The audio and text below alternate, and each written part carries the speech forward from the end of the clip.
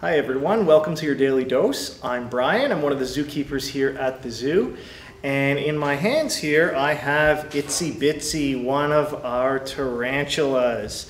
So she is a rose tarantula, also known as a rose-haired tarantula. And they're found primarily in the country of Chile, also found in parts of Bolivia and Argentina.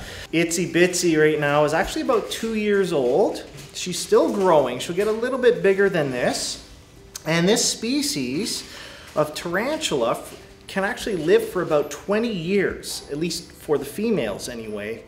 Male rose-haired tarantulas tend to live much shorter lifespans, around 3 to 5 years on average, sometimes a little bit longer. Tarantulas are really interesting creatures. A lot of people are terrified of spiders. However, the vast majority of spiders in the world are completely harmless to us. And this actually includes tarantulas. Now, all spiders in the world are venomous, even the little ones you find in your home, but it does not necessarily mean they are dangerous. And this goes with tarantulas. Although tarantulas are the largest types of spiders and they are venomous, they are not deadly to humans. Most tarantulas, if you were to get bit by one, would be comparable to a bee sting. Okay, so it wouldn't be fun, but they are definitely not dangerous to us. Now, Itsy-Bitsy here is pretty friendly. She's actually spent her whole life with us since she was about that big. So she's quite used to people.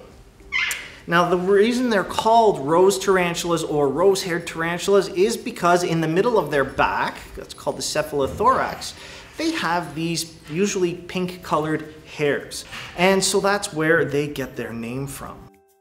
Now, you might see these two little things sticking up at the back of the spider here, and these are called spinnerets. This is actually where the spider silk comes from. So when Itsy-Bitsy here wants to make a web, the spider silk used for the web will actually come from those two spinnerets. Now, we're most familiar with spiders making webs in order to catch bugs, but tarantulas actually use their web more of a way of creating a shelter or a home.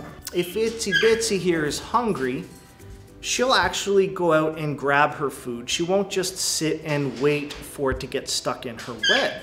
So a lot of times in the wild, these guys will dig themselves a little burrow and they'll line the inside of the burrow with their web, and they'll put some web on the ground outside the burrow.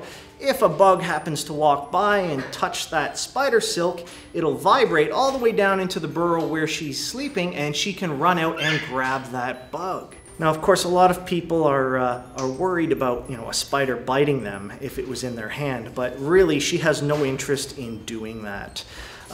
Many spiders are actually quite reluctant to bite us, and in fact, that's not even Itsy-Bitsy's main form of protection. She really doesn't want to have to bite to protect herself because she needs her precious venom to eat her food. So when a spider bites an insect or any other prey item, they inject their venom, which contains digestive enzymes. It not only kills the bug, but it actually helps liquefy the inside because spiders like to slurp their food. So they will suck all the juicy goo out of the middle to eat their prey. So she really doesn't want to waste it to defend herself if she can help it. So instead, she actually has an alternate way of protecting herself. So on her abdomen, which is the large balloon-shaped part of her body, there are special hairs on there called urticating hairs. And these are almost, in a sense, like little miniature porcupine quills. So if an animal came up to her and scared her and she thought she was gonna get eaten, she would take one of her back legs and she would quickly scrape these hairs off her abdomen. These tiny hairs will fly into the air almost like dust. And if that animal gets those hairs in their eyes, or perhaps they inhale them, it can cause a lot of irritation. And this is a perfect opportunity for her to escape while that animal is busy coughing or sneezing or rubbing their eyes. And that is really her main way of protecting herself if she gets scared.